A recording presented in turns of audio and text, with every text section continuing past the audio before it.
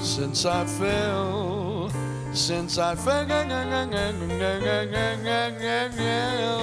for you. John Leitham. Music is the thing that definitely saved me when I was going through the worst crisis of my life. I think I finally learned to embrace it. I might have been 20, 21. I think it got back to the guys in the band. I let my skirt show. My singing voice was giving me away. I couldn't hide anything in my voice. My voice was coming from my heart, and my heart was female. My ex named me Jennifer in 1980. I basically was Jennifer at home and someone else away from home.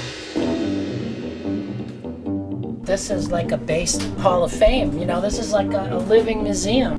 One of the highlights of my tenure with Woody Herman was playing the Playboy Jazz Festival. Mel Torme took a real interest in me. He dug the fact that I was able to come there under pressure. I started using her in my quintet, and I think it helped her a little bit. I think I helped elevate her profile a little. John Leitham on bass and Eddie Shaughnessy, Marband on drums. In order to have a career as a jazz musician, I was going to have to present myself as male. And my ex and I made a conscious decision that I was going to keep it at home. What I was dealing with was not something that was going to go away, and we had to learn to either embrace it or we're not going to stay together.